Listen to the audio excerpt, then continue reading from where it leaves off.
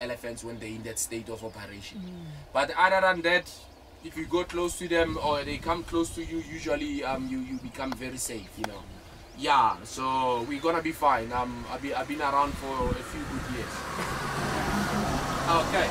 Yeah, so there's a lot of close encounters, by the way, if not the elephants that I've had. Even lions do come close, you know.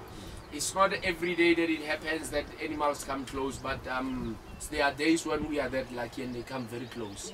Yeah, but because an elephant is heavier and bigger, it's the one that could, you know, try to push the car over and everything like that. But it has never happened that it successfully did that. Okay. Everybody's okay? Let's hit the